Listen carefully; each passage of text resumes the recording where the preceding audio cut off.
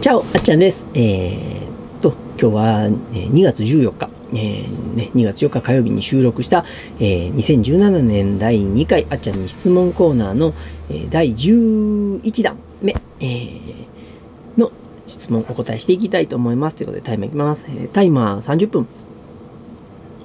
はい、30分タイマーして、まやさんの質問からいきましょう。はい、質問というか相談なんですけど、はい、私は今妊娠しています。旦那が台湾人で日本で住んでいます。子供の名前をどうするかになった時に、私はこの名前にしたいと言いました。旦那も賛成してくれましたが、漢字をどうするかってなった時に、私は占い師の方に聞いて、この漢字が名字とバランスも画数も良いと言われたので、その漢字にしたいと言いましたが、義母に、旦那の名字にはその漢字を使うと運勢が悪いと言われて、この漢字の中から選べと候補を出してきました。しかし私が付けたい名前の読み方が一つも入っておらず、むしろ日本では読めない中国の漢字がほとんどでした。旦那は日本で生活するので、名字は私の名字を使っています。子供も、私の名字を名乗ります。それなら普通に日本の名字に合わせないですか。最終的に義母はあなたたちの子供だから好きにしなさいとは言ってくれたのですが、まだ漢字が決まっていません。あと2週間で予定にもかかわらず、旦那にどうするのって聞いたらまだわからないの一点張り。あっちゃんならどうしますか。難しいです、やっぱり。でもね、子供ちゃんは一生その名前を背負っていかないといけないね。だから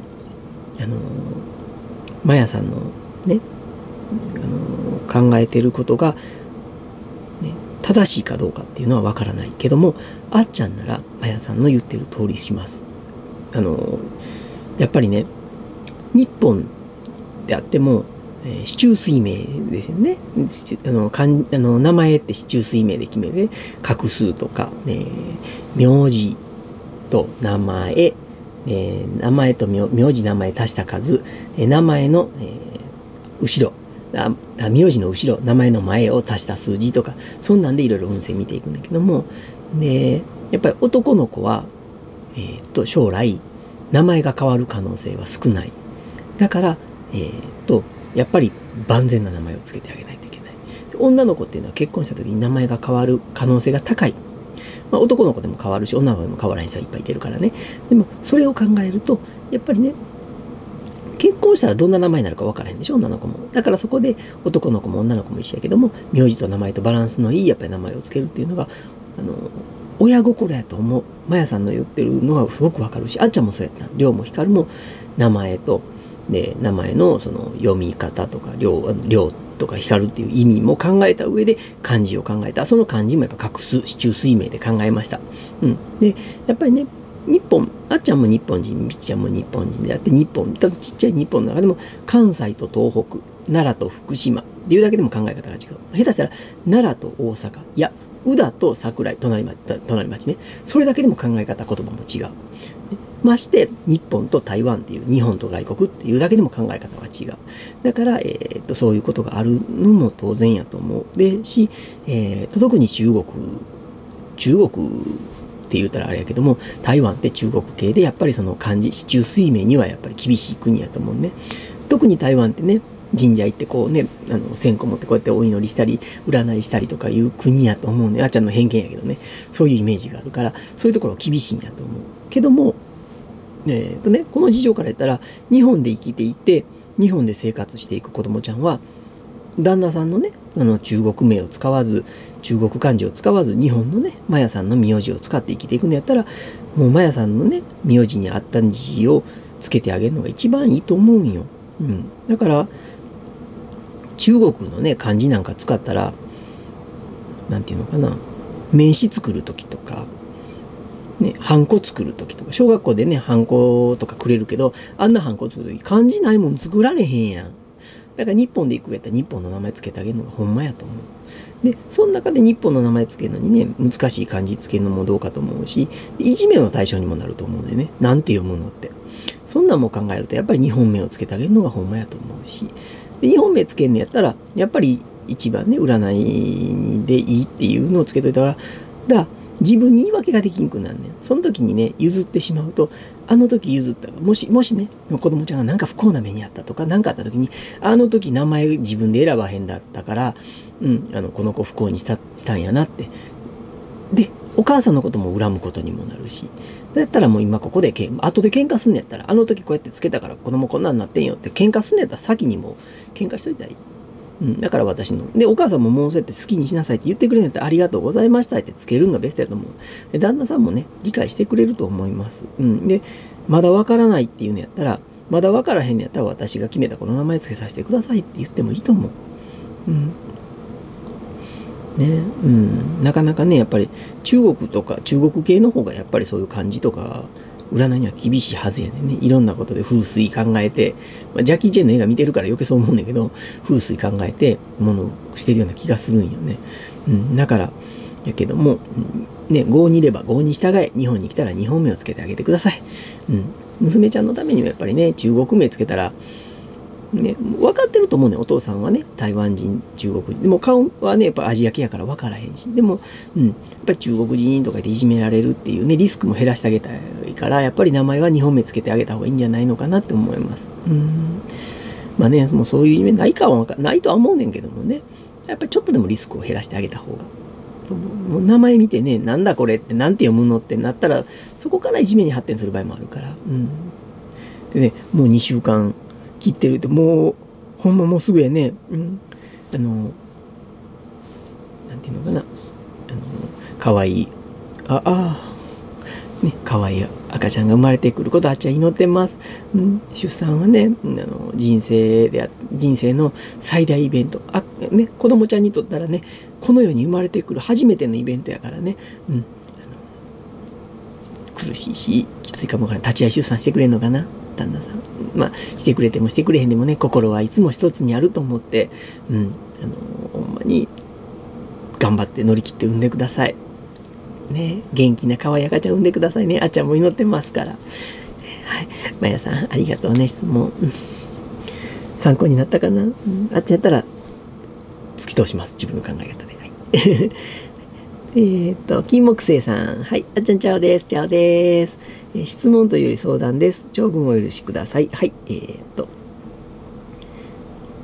彼と些細なことで喧嘩になり、私が彼の腕をブンブン振るっていたら、彼が振り払おうとして、私が後ろにこけてしまいました。その時バランスを崩してタンスに手をぶつけてしまい、運悪く手を骨折しまい、あららららら、大丈夫。気をつけてくださいね。痛そうやな。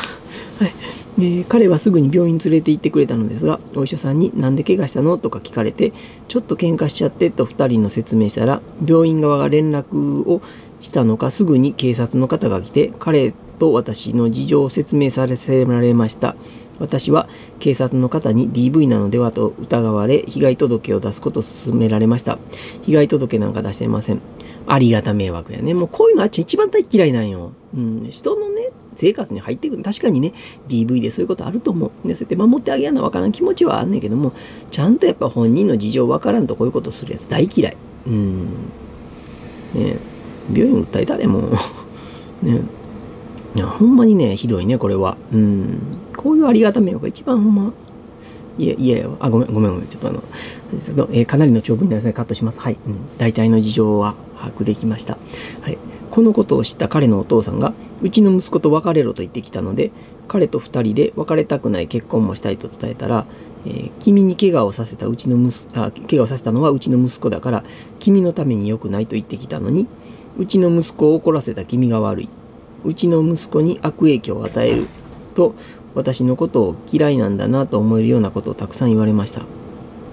辛いね。彼のことは大好きだし、彼と結婚したいけど、彼のお父さんとは二度と関わりたくありません。あっちゃん、私はどうしたらいいのでしょうか。こんな相談をしてしまいごめんなさい。長文失礼しました。はい。質問は大丈夫です。はい。でも辛いね。で、補足。彼にあなたのお父さんとは結婚しても関わりたくないと言いました。彼は渋々ですが、それでもいいから結婚したいと言ってくれてます。しかし結婚したら関わらないことは無理ですかね。難しいねんけどね。あっちゃんもみきちゃんのお父ちゃんと大喧嘩してみきちゃんを奪って帰ってきたんね。だからね、結局ね、結婚して幸せになるために何が必要かって言ったらね、旦那と奥さんと2人の家庭を持つねんから、その2人が幸せなことが一番なんよ。それを周りがとやかく言うのは下世話すぎるってあっちゃんも。だから親は何を望んでんのか、ね、だから、金木犀さんの親も彼氏の親もやねんけども、何を望んでんのかって言ったら、自分の子供の幸せを望んでんねん。結局ね、自分の子供が不幸になってほしいなんて望んでる人誰もいてないと思うねんね。だからそこでね、自分の子供が幸せになるために選んだ道を潰そうとする親っていうのはもってのほかやと思う。ただやっぱり親にしてみても心配やと思うんでね、最初にやっぱり金木犀さんがね、自分の子供の不注意で喧嘩させた、自分の子供がDV したと思ったんかもわからへんし、警察から聞いた状態とか、そのいろいろ事情で病院の先生と同じような考え方でひどいことしたのかもわからない、金木犀さんに申し訳ないことしたのかもわからないというっていう気持ちでね、反対したんかもわからへん。でもそれがね、自分の中の脳内変換で日が経つごとに、いや原因が金木犀さんにあんのかっていうふうに、自分の息子をやっぱり否定したくないのよ。自分の息子がやっぱり肯定したい。自分の息子はうちの子に限ってって言ってね、昔は言ってんけど、うちの子に限ってこんなんじゃないよっていうことは原因があっちにあるんじゃないのってやっぱり逃げたい気持ちもわかる。だからこそそういうふうになったんちゃうかなって思う。お互いにやっぱり意見の行き違い。彼氏がもうちょっとしっかりしてね、違うってちょっと話した中で、俺が手を振り払ってんって事故やってちゃんと分かるように親に説明してくれたら、金木犀さんにうちの子供がごめんなさいって失礼なこと言ったよって分かってくれると思う。そういう日がいつかは来ると思う。なんでかって言ったら、あっちゃんもやっぱりそうやって奪って帰ってきた。お父さんに暴言入って帰ってきたね。お父さんに長い間育ててくれたのは分かる。でもお父さんがそこで手放さへんことによって自分の大切な娘を不幸に追いやるって、あなたではね、ミキを幸せにすることはできない。これから今までね、ミキがどれだけ、ね、お父さんの元で苦しんできたか、あっちゃんは聞いてる。それはお父さんの話は聞いてないけど、ミキからは聞いてるって、でもそれを幸せにできるのは世界でたった一人って、あっちゃんしかいてないんだからって、だから奈良にこれから強引に連れて帰るって、お父さんとの縁、これでもし切れたとしたら、それはそれまでですって、縁切ってでもミキのことを幸せにするから、あとは安心してくださいって、気になるか分からへんけども、自分の娘はもうこの世からいなくなったとでも思ってください言うて連れて帰ってきたんよ。でね、ミキちゃんが病気になる前にね、おばあちゃんが亡くなった時電話かかってて、ミキちゃんもなってんけども、その時にでもあっちゃんがね、また話したいかったんやけど、その時もやっぱお互いにやっぱりあっちゃんとも話したくなかったんだと思う。お父ちゃんもあっちゃんもお父ちゃんと話したくなかったからせえへんかったんやけど、ミキちゃんが病気になった時にミキちゃんが病気になってこれとか、その時にミキちゃんにお父さんにやっぱり幸せにするって言ったけども、病気発覚ねして命に関わるとか、もうほんまにね末期がん宣告されたから、これだけは言っとかんとあかんって、お父さんには謝らなあかんしっていう話で、ミキちゃんもお父さんに泣きながら、お父さんって末期がんになってどうのこうのって電話した。でお父さんにあっちゃん電話で「お父さんすいません守る」って言ったけど「守りきれませんでした、申し訳ありません」っつって電話でお詫び入れたんね。ならそれからね1週間ぐらい経って突然奈良へ来たん、お父さんが。ならあっちゃんに「私あの時悪いこと言ったけど、こんなねミキが病気になるんやったらもっと早に認めたったらよかったな」って、やっぱあの時俺もあれやって心では分かってんねんって、娘幸せにしてくれるのお前しかいてないの分かってんねんって、でも遠かったんやって、遠かったもあるし、娘がねほんまに幸せになれるかどうかなんか分からへんって、だから1年2年付き合って俺の目で見極めて、心では分かるけども頭が分かるまで付き合って納得させてほしかったんやっつって、お父さんがやって分かってくれてんけどね、そんな状態もあるからね、親はやっぱりね自分の子供が幸せになることを祈ってんの。祈ってない親なんかいてない。だからそこの気持ちを考えるとね、今だからね、金木犀さんが彼氏のお父さんと関わりたくないっていう気持ちで1年2年3年4年関わらんくってもいい。でも全く関わらへんっていうのもまた寂しい話やし、時間が経ったら分かってくれる。でお父さんともね、一番ベストなのはね、彼氏がお父さんにね、金木犀さんと2人でね、もう結婚するっていう話をして、ね、やっぱり喧嘩になったのもって言って全部理由を話す。で全て僕の不注意やっていうことをね、お父さんの前で言ってくれて、幸せやっていうことを伝えてくれたらお父さん分かってくれるんちゃうかなと思う。お父さんも多分悪い人じゃないと思うねん。金木犀さんのことね、そう言うっていうのはほんまに自分の息子が大事やからやと思うねん。だから、もう一度ね、お父さんとお話し合いして、それでもダメなら一番幸せになる、一番自分が幸せになれる道、愛する人を幸せにできる道を選んで突き進んでください。あっちゃん応援してます、ね、幸せになってくださいね。みきちゃんと出会った時思い出すわ。いい話やね。はい、次はボンボンさん。はい、ボンボンさんの質問からいきましょう。なぜ大切にしていた奥さんの誕生日を泣いてまで動画に出すんですか？思い出というのは十分理解できます。ですが、なぜワンワン泣いてなぜアップするのですか？大切な人の、大切な誕生日なんだから、家族とお祝いして思い出にしまっとくべきです。そんなに収益が欲しいのですか？本当に大切にしているのならばやめてあげてください。泣いて動画を撮ってアップして奥様が喜ばれると思ってますか？初期から見ているので感情が入ってしまい申し訳ないですが、亡くなった奥様の分まで頑張っていらっしゃるんだなと思ってましたが、なんだかそうは見えなくなってしまいました。考え方って人それぞれやと思うねんね。で、誕生日に泣いて動画を出す、まずね、一個一個ね、答えていくけども、誕生日に泣きたくはない。みきちゃんがこのように生をね、この世に生まれたった日、みきちゃんを祝ってあげたい日だから、結構ね、亡くなった人の誕生日祝ってる人って少ないんよ、正直。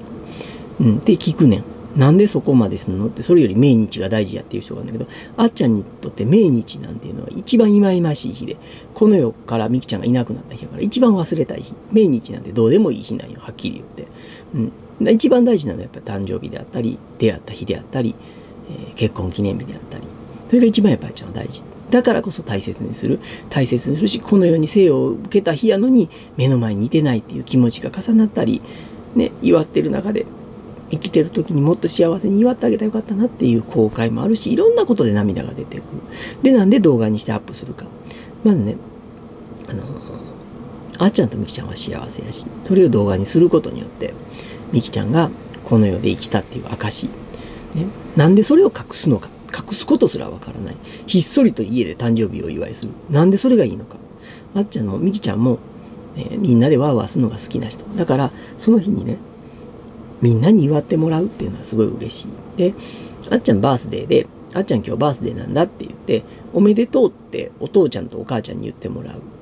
よりも弟妹に言ってもらう。よりも友達からも祝ってもらう。よりもね、もっと幅広い人に祝ってもらう。お客さんとか。ね、お仕事してたお客さんもやっぱあっちゃんの誕生日おめでとう言ってくれる人もいてた。今はね、YouTube で知り合った視聴者さんからもおめでとうって言ってもらえるのが嬉しい。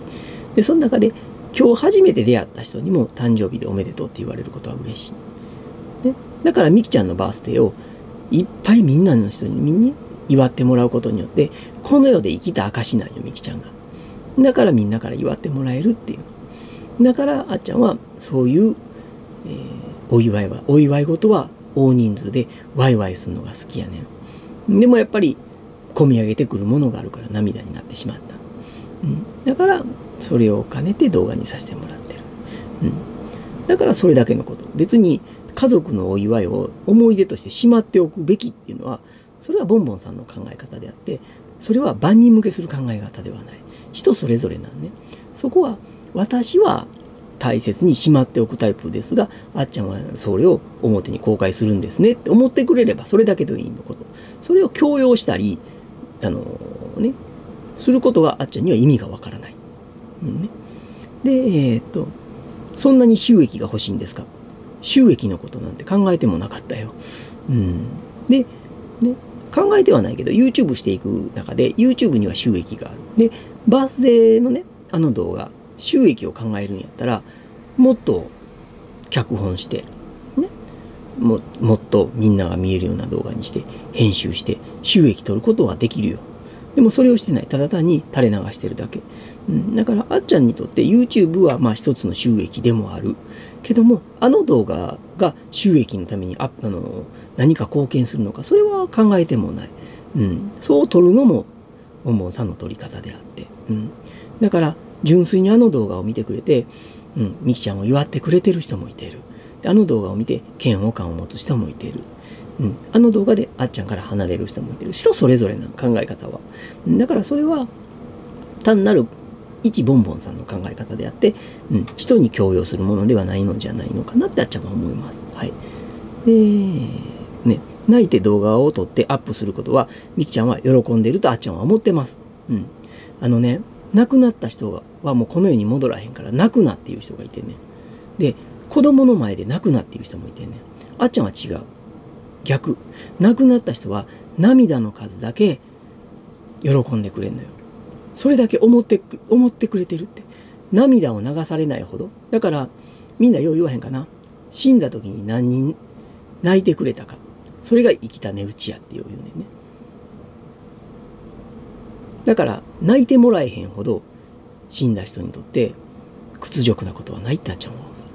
で今回この人ね、ボンボンさんの質問じゃないねんけども、コメント欄に書いてあったのが子供の前で泣くな、子供は悲しいって言うけど、子供の前で泣かないっていうのはね、あっちゃん違うと思う。親が子供の前で泣けるっていうのは、子供は人の前で泣けるっていうのは刷り込まれんね。人の前で泣けない。泣けへん。泣いてんの、心で泣いてんの、分かってんの、見過ごしてんの、子供は。それでも我慢して陰で泣くっていうことは、人前で泣いちゃダメなんだって。って思ってしまうねん。だから大人になって人前で泣けへん人が多すぎる。だからストレスためんねん。ストレスためるから犯罪とまでいかへんけど、人を攻撃する行為、自分を攻撃する行為をするのよ。泣きたいときは泣けばいい。そのことによってストレス発散できるってあっちゃうもん。それも子育ての一つや思ってやってんねんね。今回ボンボンさんの質問じゃないねんけども、コメント欄では答えられへんかったからちょっとここで答えとくけどもね。だからそれはあっちゃんの考え方、あっちゃんの教育方針、あっちゃんのね幸せ論やからね。だからそれを否定されようが何されようが、あっちゃんはそういう考え方でやってるからね、人それぞれなんだなって思うときはそれでいいと思うんだけど、なんで人はそうね、人に自分の考え方を押し付けようとするのかがわからない。そういうことなんです。で、ボンボンさんね、初期の頃から見て感情が入ってしまい、もう、わかります。初期の頃から見てくれてね、あっちゃん像を作り上げてくれてるんやと思うね。あっちゃん像を作り上げてくれてる中で、こういうことをすることによって収益化してるのがどうのこうのって思われるかからんけど、あっちゃんもやっぱり生活していく上で、収益は確かに必要。もう綺麗事言わん。綺麗事言ったらね、YouTube で楽しみ。最初の頃は綺麗事言ってたかもかな。でも、正直 YouTube で収益が得られて、その収益で子供ちゃんたちがね、楽しい、楽な生活ができるんやったら収益は増やしたい。もちろん。で、これからもっと努力してやっていかんなのは編集スキルを上げたりとか、人をね、楽しませるために台本作って、笑える動画、人が見る動画を作っていかなあかんのはこれからの課題。でも今はまだそういうところまで行ってない。今はまだまだ、そこまでするんじゃなく、いろんなジャンルを上げていって、いろんな人に見てもらう。で、ファンになってもらうっていうのが今の段階だと思ってやってるんでね。遠回りかもわからへんけどもね、それは。だからその段階。だから、初期の段階から見てくれて、あっちゃん像、みきちゃん像、あっちゃんの考え方で、感情がね、こう、盛り上がってくれたいと思う。すんごい気持ちわかります。で、その中でね、みきちゃんの分まで、頑張って、ね、子供育てていかなあかんっていうのをね、感じてくれたっていうのはすごい嬉しいことな。だから余計にそうやってね、そんなことしないからこうせよっていう気持ちもわかんねん。わかんねんけども、あっちゃんとみきちゃんはこれで幸せなんよ。みきちゃんやっぱりね、いつもね、もうみきちゃん亡くなったのに何わかんねんとかね、死んだら死んだだけやって思ってる人もいっぱいいてると思うんだけど、あっちゃんとみきちゃんっていうのはね、やっぱ魂でつながってる。みきちゃんが喜んでる時、悲しんでる時、やっぱりね、感じるし、ね、みきちゃんもやっぱり出てくるっていうか、もう本当にね、一つになってる。だからあっちゃんが喜んでる時はみきちゃんが喜んでる。でみきちゃんが悲しんでる時はあっちゃんも悲しんでる。だからね、ケーキ出してきてバースデーソング歌う時に涙出てったのはあっちゃんの涙であってみきちゃんの涙。今この場で入れなかって子育てできへんのにこの世から去ってごめんねっていう涙でもあんねんね。でみきちゃんがね動画で出して嫌やっていう気持ちがある時って出してないねんね、正直。だから全部が出てない。だからこの中でね、みきちゃんのお墓参りしてる時とかの動画も出してないはずです。でね、いろんなみきちゃんにお参りしてる動画も出してないはずです。お参りとかお墓参りしてるということはこの世から去って今ここにいてないって自分を納得させるための行為やからね、そこのところは出したくない、出してほしくないっていうみきちゃんのね気持ちもやっぱり心の中に入ってくる。だからそこはそこであっちゃんだとみきちゃんだけの話っていうか、そういう形式なこと。でもほんまに心から思って心でやってることで、みきちゃんが喜んでる時はやっぱり動画になって出てくる。みきちゃんの心で、みきちゃんの心があっちゃんの体を使って出てくる。だからあの涙が出てきたんやってあっちゃんも。だから泣こうと思って泣いたわけでも、悲しいから泣いたわけでも、楽しいから泣いたわけでも何でもない。自然と溢れてきた涙。だからね、歌い出し前にも何回かやってるし、去年もやったし、せーので「タンティアグリーアーテー」ってやんねんけども全然涙なんもないね。だからバースデーケーキの時ボロボロ出たけど、後ライブやった時涙も出えへんかったでしょ。あれはもうみきちゃんが喜んでるからな。みきちゃんの涙なんね。そこ分かってはもらえへんと思うんだけど、分かってもらえたら嬉しいです。ね、本当にね大切な人を亡くして、その大切な人の魂がね一つの体に入って融合して、その人の感情が、自分の心に入ることって、まずそんな体験してる人って少ないと思う。だから分かってはもらえへんと思うねんね。でもあっちゃんであってみきちゃん、みきちゃんであってあっちゃん、一つの体に二つの魂入ってるからこういうことが起こっちゃうね。だからみんなやっぱりね、なかなかあっちゃんのことを理解しにくいのはその辺にもあるんやと思います。次、さやりんさん、また夏になったら裏山にホットパンツでみょうがを取りに行きますか？あれは男性視聴者にかなり釣れると思うので、また今年もやるべきだと思うよ。あれね、蚊に刺されんねん。ちょっとね、夏暑いからね、ショーパンかミニスカが多いねん。で、結構ね、ショーパン楽やねん。だからショーパンがね、多いね、夏は。で、山行く時はね、できたらジャージ履いたりとかしてんねんけども、もうすぐに食べたかったし、でもう急に使いたくなったからね、慌てて取りに行ったんで、で取りに行くのに誰やったかな、誰かがみょうがの動画撮ってって言ってくれてたから、みょうがの動画を撮ろうと思って持って行って、パパーンと慌てて、もう早いかんと暗なったらね、川も出るし、夕方なってったらもう暗いし怖いしね。だからパパッとホットパンツで、ショーパンで行ってんけど。男性視聴者釣れるかな？そんな釣れてなかったと思うねんね。あの頃からもう視聴者さん女性ばっかりやったからね。88% とか女性。だからね。でもね、あれで男性視聴者さんがかなり釣れて収益上がんねやったら、また今年もやります。はい。ほんまかいな。でも蚊に刺されるからね。ちゃんと今度はスキンガードしてから行きます。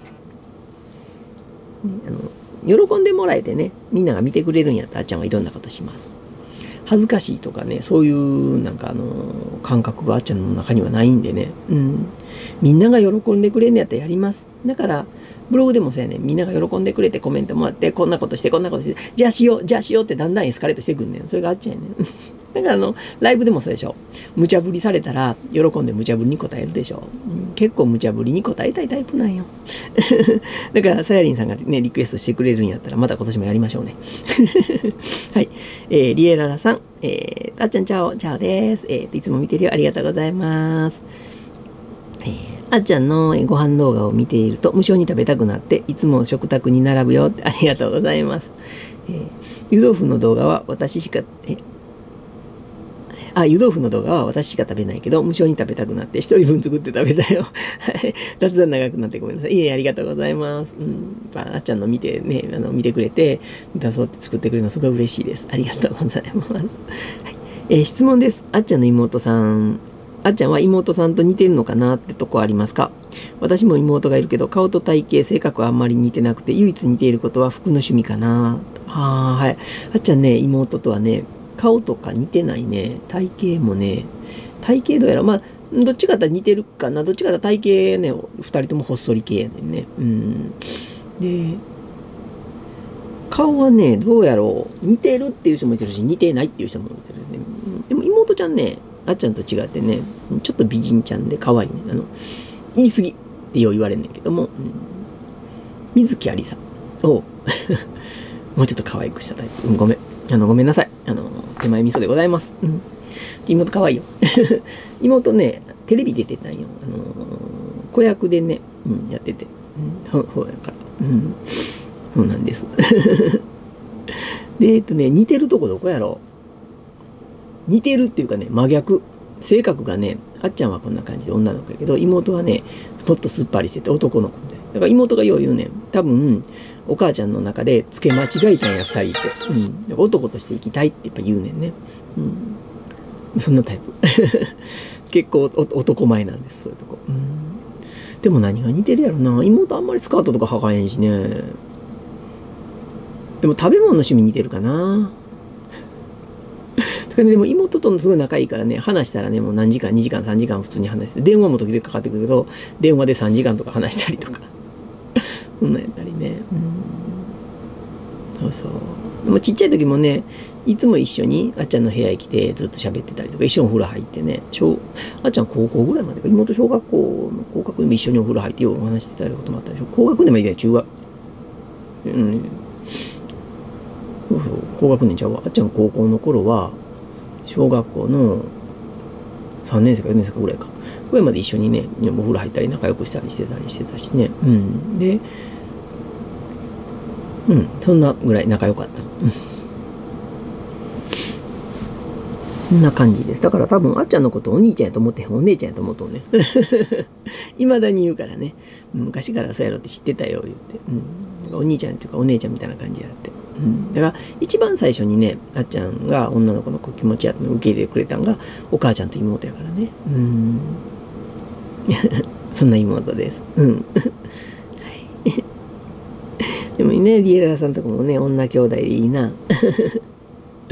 そうです。で、次、シャシャさん。質問だ。はい。食べ物の動画でくちゃくちゃ言いながら食べてるのが気になるというやつらがいるから、昔の動画みたいに BGM をつけたらいいと、俺は思うんだ。どう思う？ありがとうございます。はい。これね、いつもコメントをね、この質問コーナーって読まへんねんけども、シャサさんやったんや。早速ね、やらせてもらった。これ14日に、この動画撮ってんねんけども、14日のお昼ご飯に BGM を入れました。昔そう入れてたもんね。で、それを採用させてもらいました。で、ここにね、ピロリンって出んねんね。コメント、こんな感じで、コメント来たよって。そんな感じでコメント来たよって出たときに、あ、これいいと思って採用させてもらったんで、ポンってクリックしてプロって開いたときに、あ、これいいなと思って、早速やらせてもらおうと思ってね、採用させてもらいました。これからね、編集するとき、覚えてたら食べるときに BGM 入れていきます。こんな感じでいきます。はい。ありがとうございます。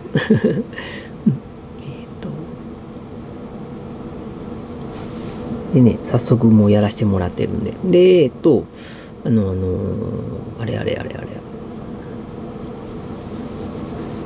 BGM がね、やっぱいろいろ引っかかんのがあるからね。で、あっちゃんクラシック好きやからクラシックまで入れてんねんけどもね、またいい BGM とかフリーであったらそんなのも入れていきたいと思うし、楽しい動画にしていきます。はい、ありがとうございました。ということで、30分経ったね。はい。ということで、この辺で終わりにしたいと思います。では、次回、さやかさんのところから答えしたいと思います。次回12回に続きます。では、またね、バイバイ。